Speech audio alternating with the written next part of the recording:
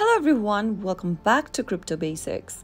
In today's video, I'm going to show you how to log in to Bybit application. So without further ado, let's get on straight into the video. To log into your Bybit account, first open the Bybit application on your preferred device. Soon after you see this interface, tap the sign up/login button at the top. To sign into your account, you'll need to enter your email or your mobile number followed by your password associated with Bybit. You can also log in with your Google account or Apple ID by selecting these two options at the bottom. In my case, I'm gonna head over to the email tab, enter your email address, and then on the next field, type in your correct password associated with your Bybit account. After typing in your password, tap the Login Now button. If you don't remember your password, tap on Forgot Password link and follow through the password reset process. Once both of the password box and the email address box is filled in,